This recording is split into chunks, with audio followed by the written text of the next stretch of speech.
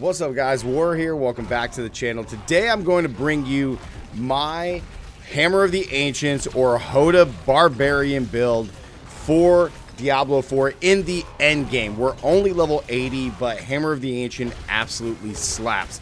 I'm sure you guys have seen this all over the interwebs and YouTube and just seen how strong it actually is. I wish this storm thing would stop chasing me. So today we're going to go over everything that you need to know how to play the build, the skills, the gear, as well as the Paragon, which is going to be really cool. And I think I have a really cool way that I did it just to kind of maximize your fury. So let's go over your skill tree. Let's get right into it. So starting off, we are going lunging strike. This is probably by far the best fury generator or resource generator that the Barbarian has. Argument could be made for Flay or possibly Bash, but I still think lunging strike is just really good because it absolutely closes the distance for enemies that are trying to get away. We're taking it all the way up to combat lunging strike for the additional berserking. We're going to have some added benefits here from berserking, which is very important. If you guys don't remember, berserking is going to give you increased move speed and a damage increase. It's about 15% increased damage and 25% move speed as far as I remember. Correct me if I'm wrong down in the comments.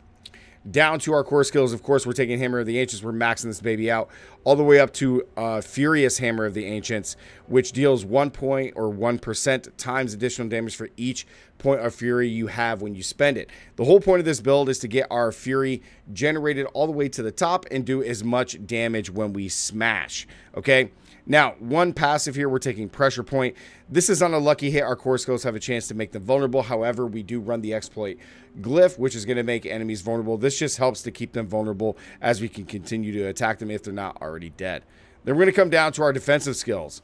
Of course, we are running triple shouts. You guys are going to see triple shouts, but we're adding one additional defensive skill here, and that is Ground Stomp. Ground Stomp is going to give us a chance to knock our enemies down and stun them, and we're going to do an increased times multiplier for damage when we stun them. This is really good for fast clearing large mobs as well as soloing bosses. We're taking 3 points into Rallying Cry all the way up to Tactical for Fury generation as well as just overall resource regeneration. Very strong. Then, of course, we're taking Challenging Shout. This is the big daddy shout that we have. This is going to allow us to increase our maximum life. And then while we are active each time we take damage, we generate Fury, and it taunts enemies for nearby damage reduction all the way up to Tactical Challenging Shout. Very strong.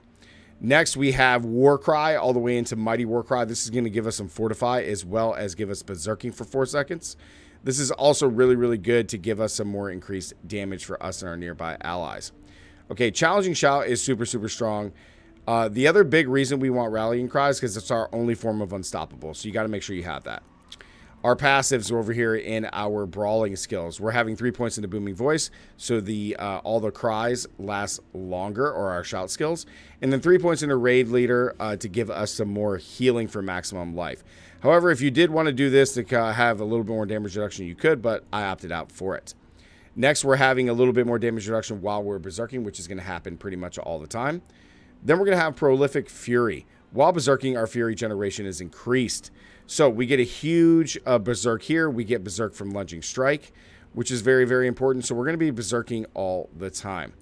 Now we're going to come down to weapon master skills. We're taking 1 point into Hamstring, which gives us bleeding effects on our weapons. And then we're going to be able to slow them down, which is very strong. Next, 3 points into Pit Fighter for increased damage and damage reduction. Then 3 points into No Mercy to have a 9% increased critical strike chance against immobilized, stunned, or slowed enemies. However, this is from an item contribution, so normally I would not have this, but this is just an item contribution. Just tax on there.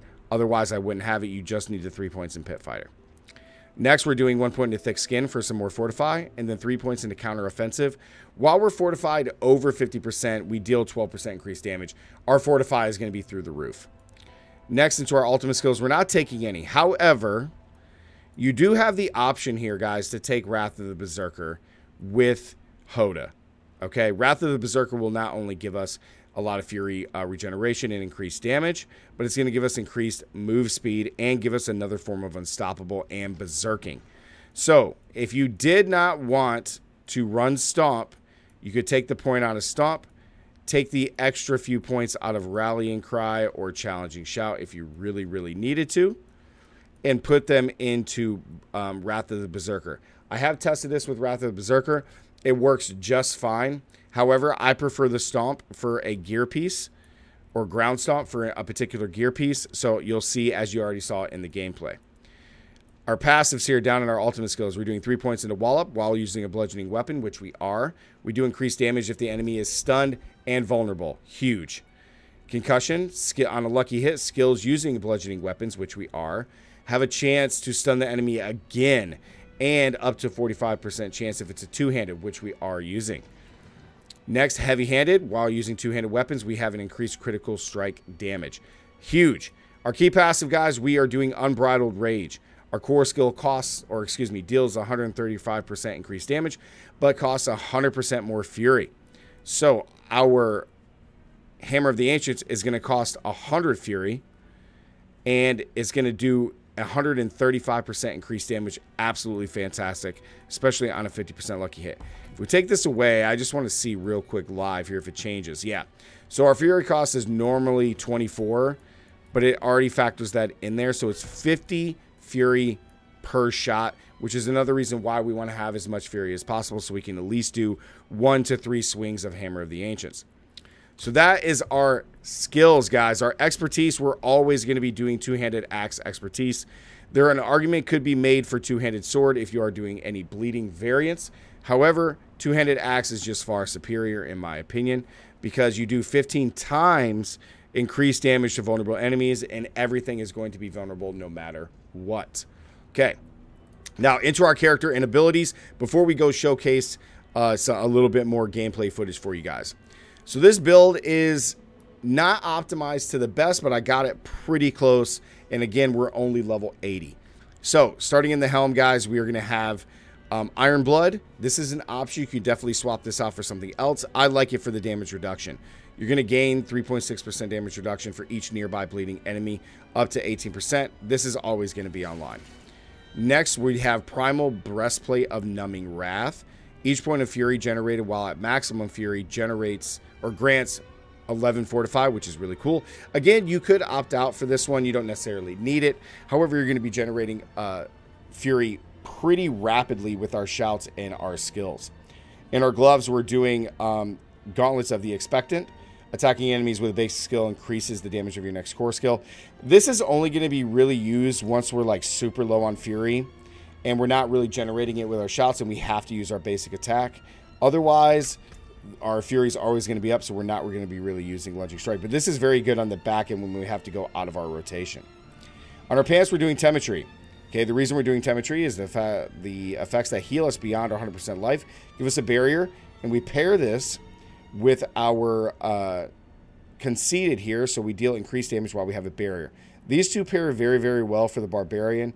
Typically, I'm not a big fan of Temetry because it's only a barrier of your max life from your base life. It's not an increase. And it's really good for Barbarian because Barbarian has a lot of life, but it's not good for other classes like Sorc, Rogue, etc. However, if you do feel like this really, really helps, then you are good to go.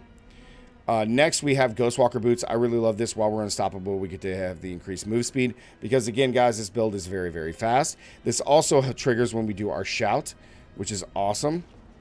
And we get the increased move speed.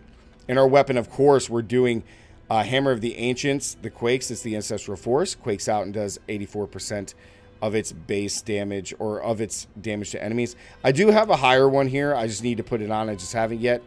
Pretty sure I have a Big Daddy one right here. 48%. Yeah, 2 off max.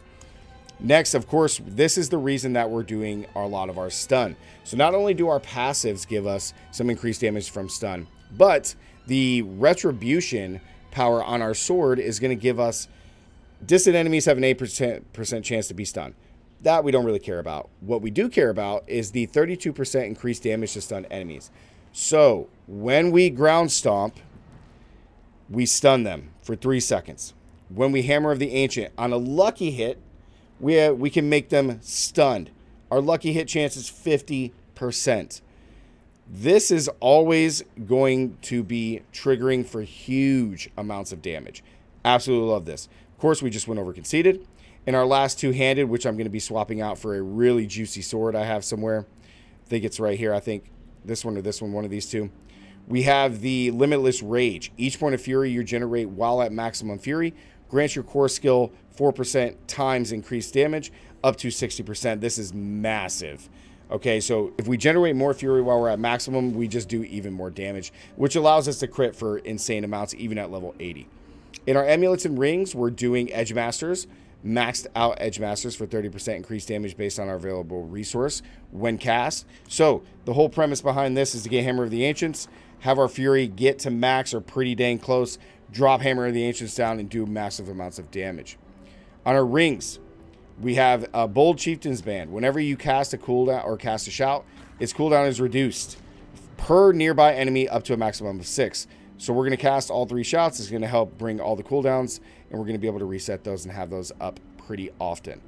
I have the basic one here, guys, for the Circling of Echoing Fury, because I haven't found a better one, but your shout skills generate 2 fury per second while active. You really want to get a max one here, or at least a 3. It really, really helps.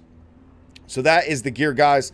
Last but not least, we're going to go into our Paragon board, and you guys will see some single target damage here. In our Paragon board, it's pretty simple. We're going to go up. We are going to take Brawn for more physical damage and max life. We're going to come up and grab Crusher. However, you do have some other options here. The only reason that Crusher is actually really good is because we are using a mace, and it helps us deal increased overpower damage. However, you could swap this out for Martial. You can also swap this out for Dominate, or you could swap this out for Embrider to do increased damage while you are healthy, which is always going to happen. Might is also very good. The notes here we're going to take is more armor and strength and damage with maces, which is really, really strong. Then we're going to be taking Raw Power for more physical damage and damage with maces, super powerful. Up here into our board, we're going to be taking Warbringer. For every 75 fury we spend, we gain 12% of our max life as Fortify. It only takes 2 Hammer of the Ancients to trigger this, and we're going to be hammering of the Ancient all the time, so we are always going to have Warbringer triggered. This is going to help us stay alive. We are taking Conduit for, or what is this? Conditioned for all resists, which as soon as they fix them, this will be a lot better, but we got the 10% strength, or the 10 strength, which is huge. Our Glyph, we're taking Exploit, obviously, for more vulnerable damage, and when we damage enemies, they become vulnerable, which is very, very important. Next, we have Raw Power for more physical damage, super strong. Of course, we grab Warbringer. We come up here and we grab Hungering Fury. Max Fury, 2 Fury on kill. This is very important, guys. We're taking all these notes here to increase our Fury for more damage overall, but we also want it for the Fury on kill, which is very, very important. Then we're going to come over and we're going to grab Guarded Advance for more damage while fortified. We will always be fortified. Okay, so we got all those. And then I come down, and again, we're going to take more Max Fury and Max Life here, which is really going to help us top off, which is why you see me have 183 Fury only at level 80. Next, board 2, guys. We only have 2 boards right now, or 3 boards total, because I'm only level 80. But we have some really strong options here at the end. You can really just make this your own. But these ones I think you definitely need. We're going to be taking the Flawless Technique board. We're not going to use this, but we are going to take it because of the physical damage here and crit damage. More and more crit damage. We're going to be critting all the time with Hammer of the Ancients. That's why we're going to be doing 5, 8 million crits, which is what you guys have already seen in the gameplay. Then we're going to come up and we're going to grab Territorial. Damage to close enemies. We're always going to be close. We're not doing any ranged here, and the damage reduction, very important. We're not taking Heavy Blows because we're not doing one-handeds. We're using two-handeds. However, we are going to grab Brash for damage reduction against close enemies. Very, very strong. Okay? Super, super powerful. And then we're on our way up to the next board. You want to take as many willpower and strength nodes as you can. Dexterity also really helps to give us better chances to crit. All right, let's take down the boss at level 80. Level 86, Spirit Caller. We're going to pop all our shots, pop our stomp. Hit him a couple times to get our fury up. Smash him, dead. Single target damage just does not last, guys. It's not a big deal at all. Okay, so we will grab Martial. I really like Martial here as well. You could also swap Martial out for Crusher instead, because of the, after you get this to 15, after casting a shout skill, the active cooldown of every shout skill is reduced by 1.2 seconds. Very, very strong. So we're going to upgrade this one. But guys, that is my endgame Hoda build. It is absolutely insane. It is by far my favorite class that I like, and I'm probably going to be playing Barbarian at the start of Season 1, pending any changes. So, like the video, guys. Comment down below. Tell me what you guys think. Also, subscribe if you guys are new. And as always, stay gaming. I'll catch you guys in the next one. Peace.